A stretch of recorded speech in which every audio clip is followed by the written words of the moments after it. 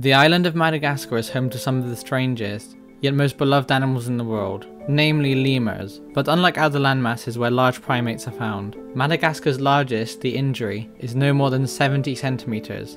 But just a few centuries ago, lemurs larger than gorillas roamed Madagascar. What were they like and how did they go extinct? Let's find out.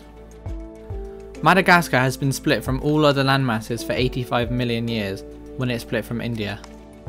We know little about the historic life of Madagascar, as the fossil record went blank around 66 million years ago, and stayed that way until around 24,000 BC, leaving a lot of questions about the evolution of Madagascar's creatures, with researchers having to rely on genetic evidence to piece together the evolution of Madagascar's animals. The evidence suggests that lemurs first arrived to Madagascar by clinging to floating logs or rafts of vegetation that had been blown out to sea by storms. A climate model showed that ocean currents would have swept them to Madagascar's shores in a journey of about 3 weeks. This kind of migration is known as sweepstake dispersal, defined as a dispersal route that is rarely used, but will occasionally transport organisms across extreme environments to previously uninhabited lands. The model also showed that these fast currents are rare, perhaps only 1 month out of every 100 years, and since it would have taken 3 weeks, only smaller animals with low metabolism such as small mammals and reptiles would have been able to survive. These lemurs arrived around 50 million years ago, and were followed by tenrecs, the ancestors of the fossa, and finally rodents 24 million years ago. Around the same time, the ocean currents shifted to an east to west current, isolating the island of Madagascar to the present day. The original lemur which colonised Madagascar was likely small and nocturnal, resembling modern day mouse lemurs the closest. It's hard to say what conditions it would have encountered on arrival, but we do know that it had a dry subtropical climate, with the habitats likely resembling the arid shrubland of southwest Madagascar, placing a strong evolutionary pressure on lemurs to become drought resistant. These lemurs diverged over millions of years to form the well over 100 species we know today. The ii is believed to be the first lemur to diverge from the rest, and might have even arrived separately from all other lemurs, and subsequently evolved its long finger for drilling into trees for insects. Since then, 2 major diversification events have occurred. The first unfolded between 42 and 30 million years ago, and resulted in the evolution of indris, shifakas, woolly lemurs, dwarf lemurs, mouse lemurs, and lemurids. This divergence coincided with the cooling of Madagascar, which would have allowed forests to cover much of the island. The second diversification event was brought about by the onset of the Indian monsoon between 12 and 8 million years ago, and resulted in the speciation of true lemurs and sportive lemurs. When considering the now extinct lemurs, their diversity rivals that of all other primates, ranging from the tiny Berth's lemur to the giant, possibly 200 kilograms Archaeoindris. Sloth lemurs were a generalist group of lemurs that fed on a wide variety of fruits, nuts, and foliage, acting much like sloths, only larger. The family was separated by river systems which formed a biogeographical boundary, leading the family to speciate into 4 genera distributed across the island. Archaeoindris, the largest lemur ever, was a member of the sloth lemur family, and only known from 1 fossil in the centre of the country. This lemur was larger than a gorilla, and the second heaviest primate in history after the huge Gigantopithecus. Archaeoindris is believed to have spent much of its time on the ground, acting similarly to large grazing herbivores on other landmasses. This in turn may have allowed it to reach its huge size, as it would not have needed to be as agile as tree-dwelling species. Humans first arrived 2,000 years ago from Indonesia, making it one of the most recent large landmasses to be inhabited by humans. Later migration also occurred from Africa, contributing to the unique language and genetics of Malagasy people. These early settlers practiced slash and burn on the forests, a practice locally known as tavi, to convert the forest to cropland, destroying large areas of forest, which only increased when cattle arrived from Africa. This practice continues to this day, and over time has led to Madagascar losing 90% of its indigenous forest, with almost all of Madagascar's highlands having been cleared by 1600 AD. This restricted much of its unique fauna to tiny pockets of forest, and likely caused many to disappear without ever being recorded. The sloth lemurs likely disappeared between 500 and 1000 years ago, as a result of both hunting by humans and destruction of their habitat. Despite what the name suggests, monkey lemurs were not great climbers, and were the most terrestrial of all species, preferring to travel along the ground. Monkey lemurs represented 2 genuses, Hadropithecus and Archaeolemur.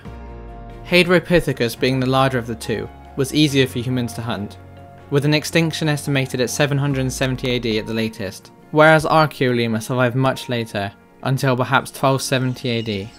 The giant rough lemur was closely related to the rough lemurs of today, but much bigger, 3 to 4 times larger to be exact. And due to its preference for larger fruits, they were likely important seed dispersers. Unlike the other rough lemurs, the giant rough lemur moved slower and had a smaller brain to conserve energy. It was thought that it went extinct before 900 AD, but fossils found in the southwest of the country date to just 500 years ago, so who knows, maybe it could have survived much longer than previously thought. Another amazing species was the giant ii, which was probably indistinguishable from the ii, except for the fact that it was 2.5 times larger. Fossils of this species have only been found in the southwest and southern portion of the island, well outside the current range of the ii, which inhabits the north and east of the country. I couldn't find anything on why it would become larger in drier habitats, so I'd like to throw out my own theory. With scarcer resources in drier areas, it might have become bigger to allow it to exploit a wider variety of food sources. Looking at it the other way around, the ii might have become smaller to exploit a specific niche, in this case, using its long finger to drill for insects to avoid competition with the wider variety of species found in the rainforest. It is entirely unknown how the giant ii was able to survive in such a xeric environment, whilst having the same morphological adaptations as the ii, a tree-dwelling species. It became extinct sometime within the last 1000 years. The ii today might have a similar fate, as its habitat is being decimated for logging and agriculture, leaving its survival in a dubious position. Megalodapis, or the koala lemurs, were very different from any surviving lemur, getting their name because their body shape resembled that of a koala. Despite being 1.5 meters long, they were adapted for life in the trees and lacked the stability to travel on the ground. Their heads were distinct among primates, most notably having eyes on the side of their heads, a trait unique among primates. Based on the morphology of their jaws, they are believed to have been folivores, meaning that their diet consisted of leaves, and they may have weighed up to 140 kilograms. They disappeared from the fossil record around 1000 years ago, after much of Madagascar's native forest had been cleared. As we only have a small number of fossils of each species, we don't really know when they went extinct, but anecdotal evidence suggests they might have survived into much more recent times. In 1995, a research team conducted interviews in southwest Madagascar, recording stories of large lemur-like creatures called kidiki. One elderly local reported seeing kidiki in 1952, noting its human-like face, dark fur, and distinctive white patches, whilst it moved in leaps on the ground, responding to calls similar to that of the Indri. Someone else also reported seeing one, noting its baboon-like stance. Whilst some believe kidiki to be misidentified shifakas or other lemurs, I'd like to think that it could have been one of these extinct lemurs, with those descriptions matching sloth lemurs the closest. There is some evidence that can help us dismantle whether habitat loss or hunting was the main cause of their extinction. Studies of sediment core show that a fungus that relies on animal dung declined sharply after humans arrived, indicating a significant reduction in large lemur populations around 300 AD. This decline was followed with a rise in charcoal particles, suggesting increased wildfires, starting in the southwest and spreading island-wide over the next millennium. The loss of large herbivores likely led to an accumulation of plant material, fueling more frequent and intensive wildfires. These fires contributed to habitat destruction, particularly the wooded savannas and arboreal habitats essential for the giant lemurs.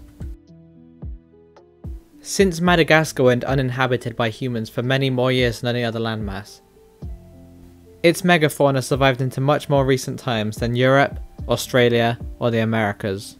It wasn't just lemurs that have been driven extinct on Madagascar, but also aardvarks, elephant birds, giant fossas, Malagasy crowned eagles, Malagasy lapwings, giant tortoises, alouette grebes, dwarf hippos, shrew tenrecs, bats, crocodiles, kuas, and other rodents too.